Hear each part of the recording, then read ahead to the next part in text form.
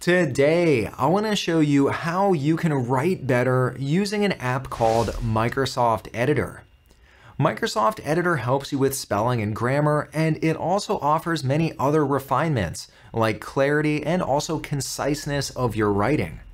At the Kevin Cookie Company, we have gotten lots of customer feedback that it looks like third graders write our marketing collateral.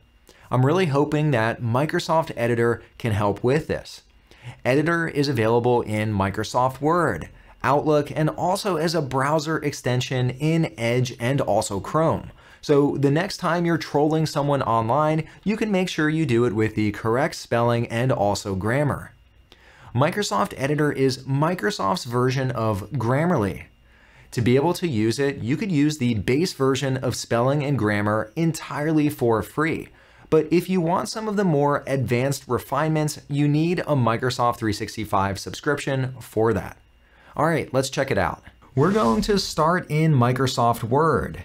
I'm on point for pulling together a flyer for the Kevin Cookie Company. Like I said, many people seem to think that third graders write our marketing collateral here, and I'm hoping that Editor can help change that perception. You'll notice in this document that there are lots of underlines and also squiggly lines. You probably recognize this red one here, but what about all of these others? There are a few ways that you can bring up Microsoft Editor. It's integrated directly into Microsoft Word. Up on the Home tab on the far right-hand side, here I can click on Editor. I could also click on the Review tab, and over on the left-hand side, here too, I can also click on Editor. Within the document itself, for any one of the underlined items, I can right-click on that, and that'll bring up the Editor suggestion. Or, as yet another option, I can press the Function 7 key, F7, and that'll also launch the Editor. And that's the same as pressing on this button. So I'll press F7 and let's launch Editor. This opens up the Editor pane over on the right-hand side. And oof, look at that, my Editor score is 58%. That's pretty rough, but remember, it's the final product that counts, and I'm going to get that score up. Right down below, I also see this drop down with the type of writing. So how formal will my writing be? Here we have formal, and that's the most strict of all of the different options. So when I have formal selected, I'll also see the most suggestions down below. Here, if I change it to casual, you'll notice that my Editor score immediately increased, and also I have fewer recommendations down below. Here, I'm going to select formal. To start making improvements to my document, right up on top, I can click on the Editor score. If you're wondering what the Editor score is, it basically looks at all of the different issues identified in the document and it compares it to the length of the document, and then it spits out a number. Here I'll click on the Editor score, and this allows me to go one by one through all of the different issues identified in the document. Here I'll click on back. As an alternative, instead of clicking through and going through everything one by one, here I can also jump into the specific categories.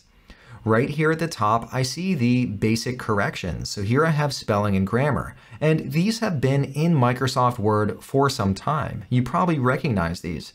And down below is an entirely new category with Microsoft Editor called Refinements. And this offers recommendations to improve the clarity, the formality, the punctuation. So let's jump into some of these to see what they recommend. Here I'll click into clarity, and there's one recommendation here. Here it says saying who or what did the action would be clearer. Here I see every cookie made at the Kevin Cookie Company is crafted. Instead, I could say we make every cookie at the Kevin Cookie Company with only the finest ingredients. That would help improve the clarity. Here I'll go back. And let's jump into the resume category.